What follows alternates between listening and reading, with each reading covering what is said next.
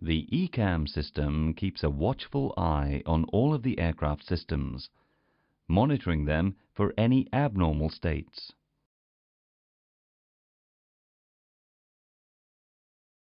If something abnormal is detected, ECAM will alert the pilots and provide an electronic procedure to help handle the abnormality.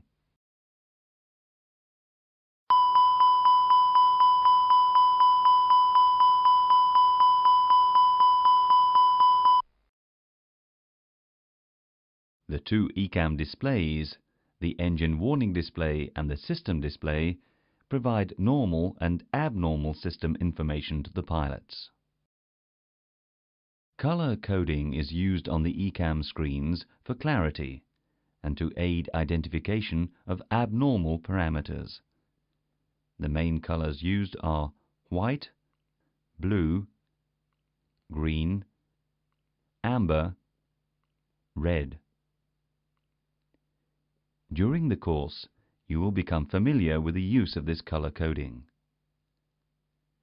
Let's start with the last three: green, amber and red, which are the most important.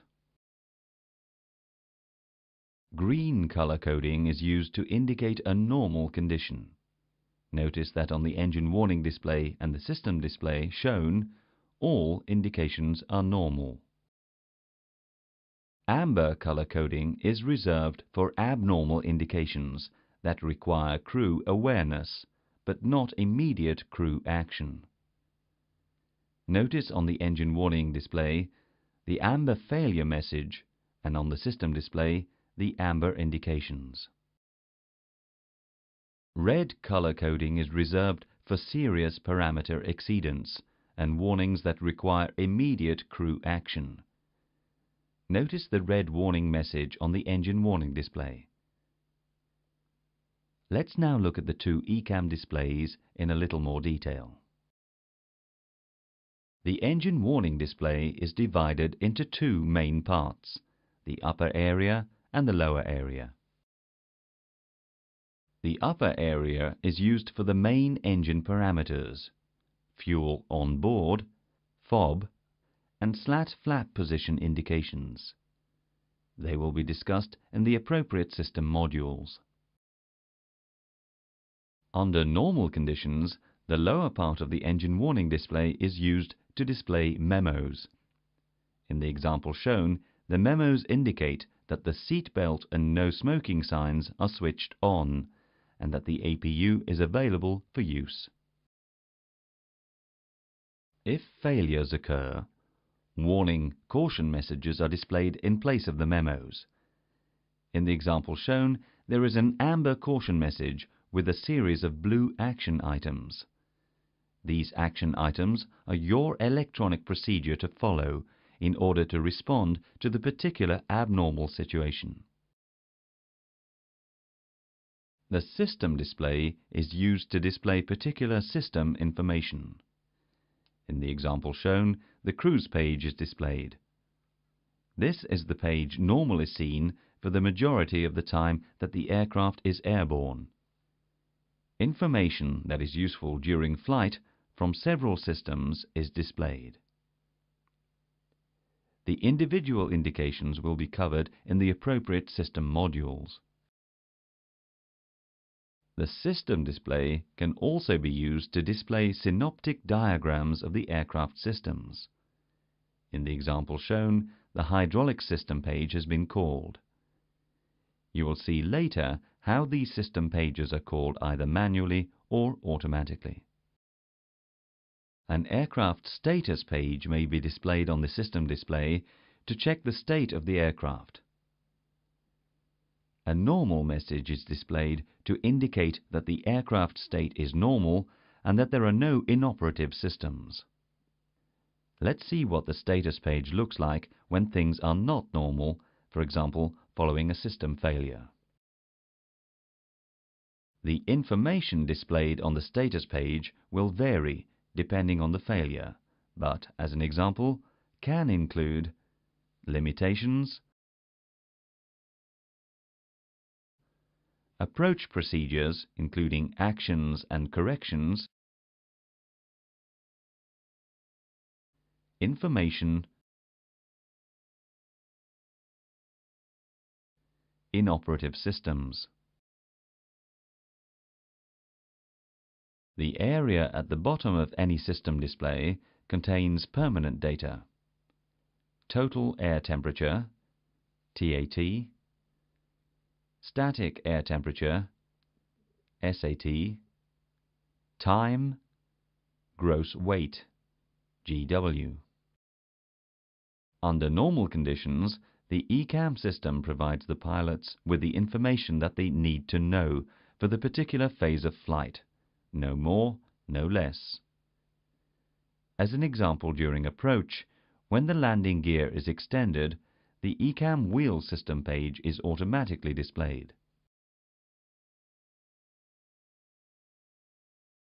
The ECAM system divides the various stages of a flight into phases, from initial electrical power up until after engine shutdown. The ECAM system will avoid alerting the pilots unnecessarily during the critical flight phases of takeoff and landing. The warning. We will now look at the different ways that the ECAM system advises you when things are not going exactly right. We will start with a minor advice indication and work up to a major fault, concentrating on the two ECAM screens. If a system parameter, for example an engine vibration level, approaches a limit, the ECAM system will advise you of this by displaying the relevant system page on the system display. The affected parameter will pulse. Notice that at this stage the parameter is still shown in green, since it is still within normal limits. This is known as an ECAM advisory. Now let's look at what happens when ECAM detects a minor system failure. When a failure occurs, leading to a loss of redundancy or loss of a system that does not affect the safety of the flight, for example, DFDR fault, the ECAM system will inform you by displaying an amber caution message on the engine warning display. This type of failure is classified Level 1. At the same time, the two clear keys on the ECAM control panel, ECP, will illuminate.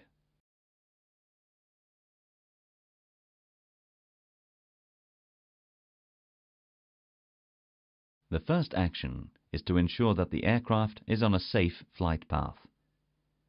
This fault only requires crew awareness, so if required, the handling of the fault can be delayed. Normally, the pilot non-flying carries out the ECAM procedure, while the pilot flying is responsible for the aircraft flight path. For this exercise, you are the pilot non-flying. Read the title of the failure. In this case, Recorder DFDR fault. In this case, there are no actions required, so after confirmation from the pilot flying, the caution message can be cleared by pressing one of the clear keys on the ECP. Press a clear key. As a result of pressing either clear key, the caution message has been cleared from the engine warning display, and the status page is displayed automatically. In this example, you can see that the inoperative system is the DFDR. On the ECP, the status key is illuminated along with the two clear keys. When safe to do so, the status page is reviewed by both pilots. After confirmation from the pilot flying, the status page is cleared by pressing either of the status keys or one of the clear keys. Clear the status page. Notice that on the engine warning display there is a boxed status caption to tell you that there is information on the status page. On the ECP, there are no lights. The ECAM actions for the DFDR fault are complete. We will now look at what happens when a slightly more serious fault is detected by ECAM. The fault that we will use is an overheat of the blue hydraulic system reservoir. We will concentrate on the use of the ECAM system, how it alerts you, and how it helps you to deal with the fault. The hydraulic indications themselves will be covered in the appropriate modules. Click on the forward arrow to initiate the failure. When the fault occurs, the ECAM system alerts the crew orally and visually. You will hear a single chime and see the master caution lights. To cancel the master caution lights and reset the alerting system, one of the master caution push buttons must be pressed. Extinguish the master caution light. The master caution lights are extinguished and the alerting system is reset. The first priority is always to ensure the safe flight path of the aircraft before dealing with the fault. The master caution means that the abnormal situation needs crew awareness, but not immediate action. This failure, which hasn't any direct consequence on flight safety, is classified Level 2. The indications are a failure message on the engine warning display. The system synoptic associated with the fault is automatically displayed on the system display. The clear keys on the ECP light up. Let's study the details on the engine warning display first. The system title is underlined, in this case hydraulics, and the fault is shown alongside. Blue reservoir overheat. Notice that abbreviations are used. Notice the amber overheat message on the system display. This abnormal indication is displayed where the failure has occurred on the synoptic system. The pilot flying will ask you to perform the ECAM actions. In this example, there is a blue action line on the engine warning display telling you to switch off the blue electrical pump. Now let's check the overhead panel. On the overhead panel, an amber fault light has illuminated on the hydraulic control panel. The fault light on the hydraulic panel helps you to locate the switch to be operated.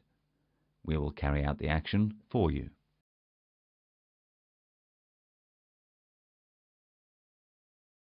When the pump is switched off, the action line is removed. The blue hydraulic system depressurizes, as shown on the hydraulic page by the amber indications.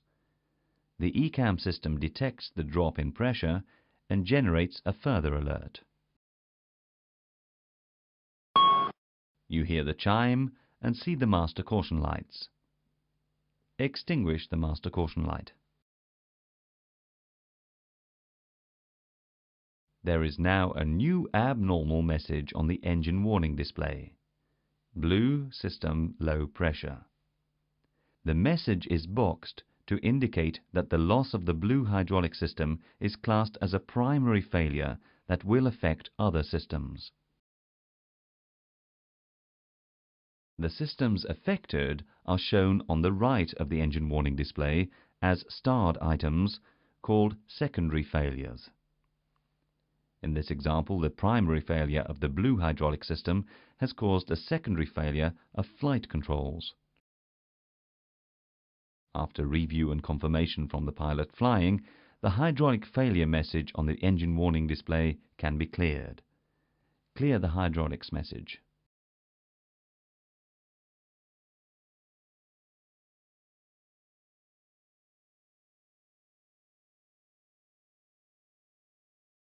Notice that normal memos have returned on the left side of the engine warning display.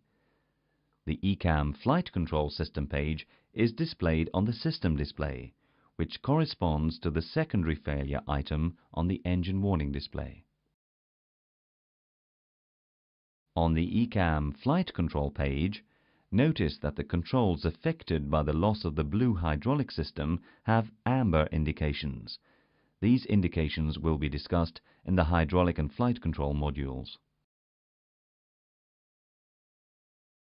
After review and confirmation from the pilot flying, the flight control secondary failure message can be cleared. Clear the flight control page. Notice that the secondary failure indication on the engine warning display has been removed. The status page is now displayed containing several pieces of information. The first area gives procedures to be applied for landing and other information. The second area gives information about inoperative systems following the blue hydraulic failure. You will study the procedures in the appropriate system lessons. The status page is reviewed by both pilots. After confirmation from the pilot flying, the status page can be cleared. Clear the status page. The ECAM actions for a blue hydraulic reservoir overheat are complete. Notice that the status reminder is displayed at the bottom of the engine warning display, reminding you that there is information on the status page. This is important when approach procedures have to be applied.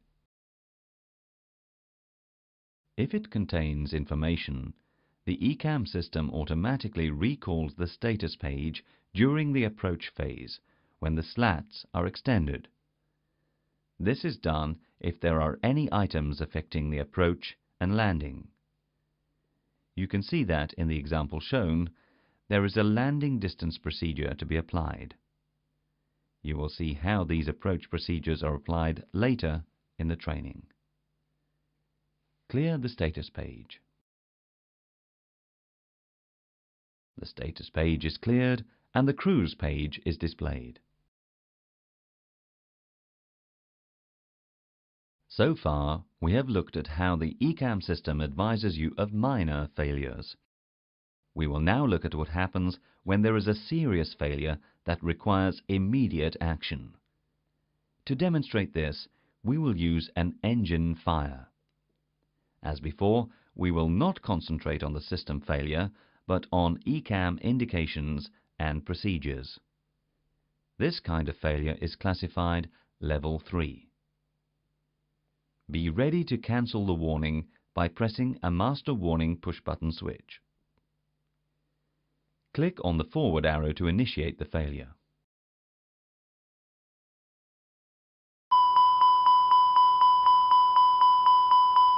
When the fault occurs, the ECAM system alerts the crew orally and visually. You hear a continuous, repetitive chime and see the master warning lights flashing. Press one of the master warning push buttons to cancel the master warning lights, stop the chimes, reset the alerting system. On the engine warning display, the red message Engine 1 Fire and the associated procedure are displayed. The red push button on the fire control panel and the red indication on the engine panel provide confirmation and identification of the affected engine. The engine page has automatically been called on the system display, and in this example, the nacelle temperature is pulsing. Notice that there is a red Land ASAP message on the engine warning display. This means that the fault detected is serious enough to require a landing as soon as possible. The pilot flying maintains control of the aircraft and asks you, as pilot non-flying, to start the procedure. We will do the ECAM actions for you, starting with setting thrust lever 1 to idle. This action would be done by the pilot flying. CF task sharing. Note, when the first officer or captain has to move one thrust lever, the SOP recommends cross-confirmation of both pilots. The second action to be performed by the pilot non-flying after confirmation by the pilot flying, is to switch engine 1 off, as written on the ECAM procedure. We will do it for you.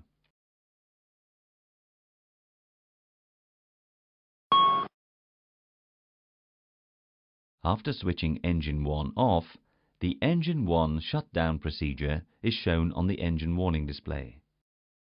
Notice that the amber caution procedure has appeared below the red one. This happens because you have to finish the engine fire procedure before carrying out the actions for engine 1 shutdown.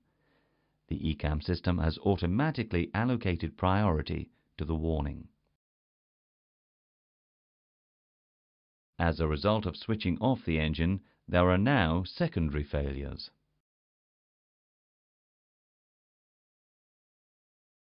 The next ECAM action to be performed by the pilot non-flying, after confirmation by the pilot flying, is to push the engine 1 fire push button. We will do this for you.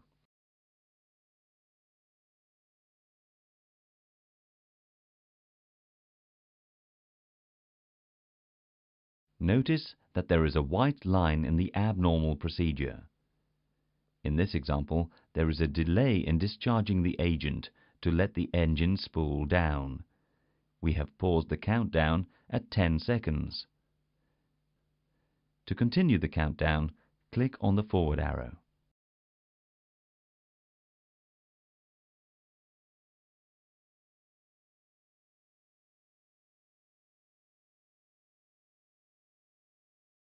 When the countdown is complete, a blue action line appears, telling you to discharge the first fire bottle. We will do this for you.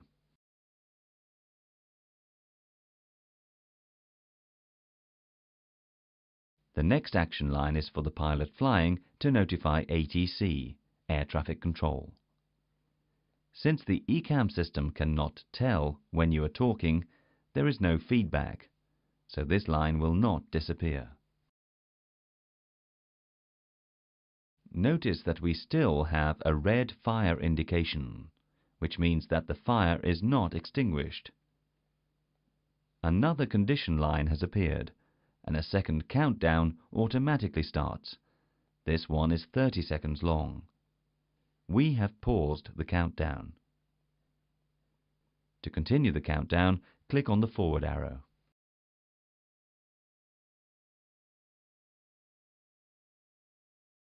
Agent 1 managed to extinguish the fire. The countdown for Agent 2 stopped immediately.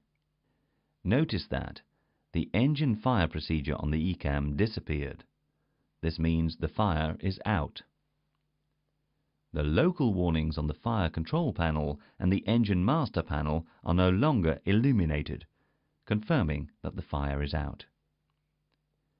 Land ASAP has changed from red to amber, which means that ECAM has determined that the fault is less critical, but still requires a landing as soon as possible. The remaining steps are similar to those seen for an ECAM caution, so we will stop here. You have seen that the ECAM system has provided a smart and interactive procedure to help you deal with a major problem. So far, the messages and procedures displayed on the engine warning display have not been more than 7 lines, so we have had room to display them all. Let's look at how ECAM copes with a long procedure. In this example of the indications for an engine fire on the ground, there is an overflow arrow to indicate that there is more information to be seen. For training purposes, we have shown the rest of the procedure below the engine warning display. We will complete the ECAM actions, and you will see the associated line of the procedure disappear.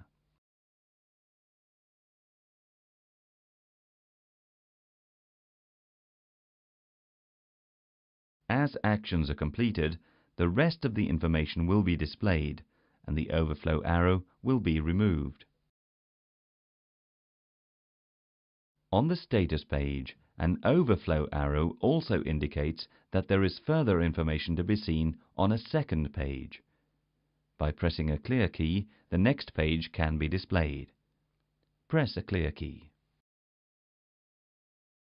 The second page of status information is displayed. Notice that the list of inoperative systems has not changed and that there is still an overflow arrow. Press a clear key.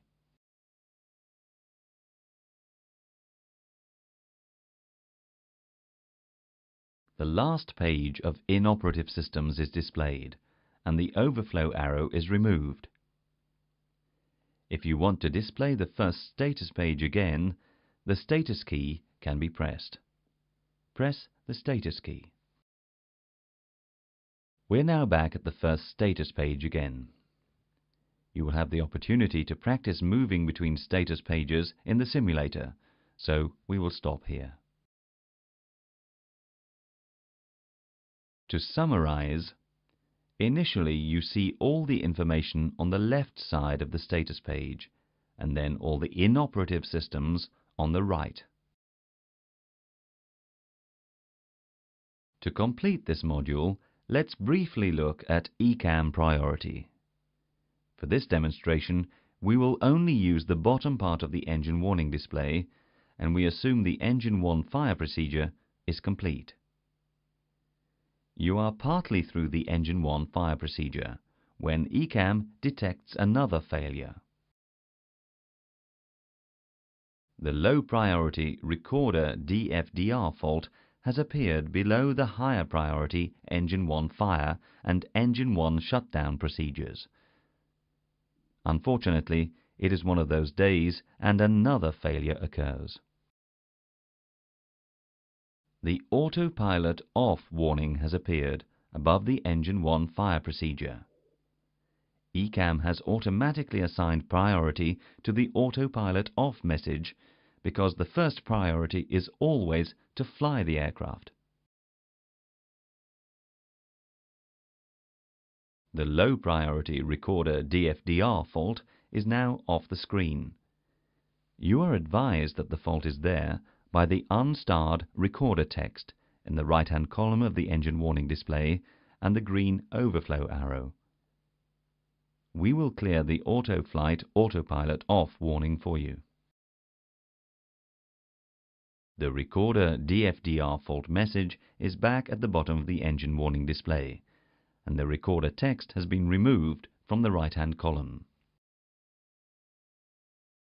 In this module, we have discussed the ECAM system.